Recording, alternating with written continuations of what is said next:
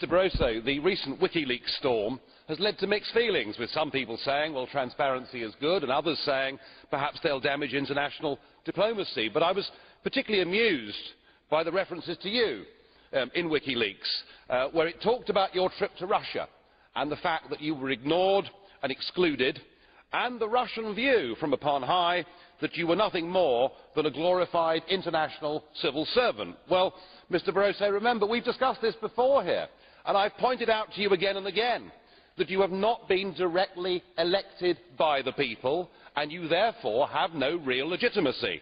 Is it that the fact you're unelected is the reason why you don't command more respect on the global stage, and why increasingly the peoples of Europe are holding you and the entire Commission in contempt? Thank you. Mr. I would President. not expect you to find a common line with the Russians, because that's what you are suggesting, that you agree with them. Frankly, I mean, I was elected by this Parliament, by secret vote, so I think I deserve the respect of this Parliament from all members of the Parliament.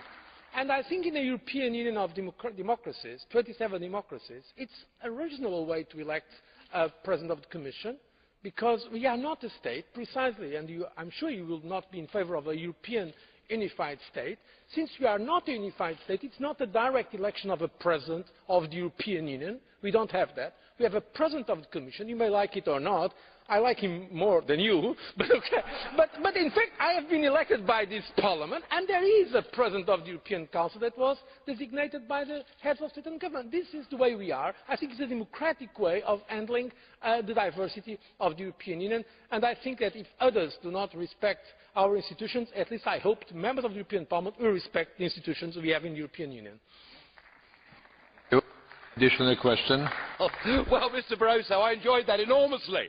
The fact that you can stand up and boast about the fact that you were elected in secret and that somehow this gives you democratic legitimacy is the most bizarre concept I've come across in my entire life. The fact is, it is the Commission that has the sole right to propose the kind of legislation that is damaging Europe's economies in the way that it is. Are there any circumstances, sir, in which you think the peoples of Europe should have a referendum so that they can decide these issues? Thank you. Thank you very much. Mr. President, well, colleagues, please. Colleagues, please, well, we would like to, well, I am sorry.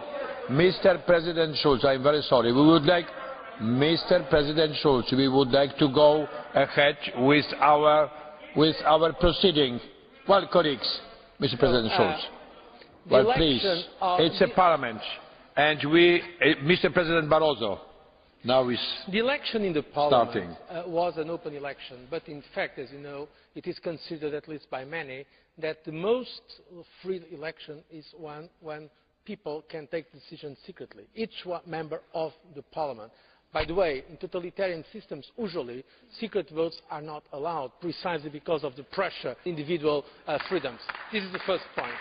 Secondly, regarding referendum, I mean, you know, constitutional and democratic theory admits the referendum and also representative democracy. By the way, it was Britain, probably the country that has done most for representative democracy. It's a perfect legitimate way of deciding in a democracy is by representative democracy. The role of parliaments, be it national parliaments or European Parliament, is immensely important in democracy, and I personally believe that some comments against representative democracy do not reflect the real democratic mind when they are made sometimes so negatively about representative democracy. Thank you very much.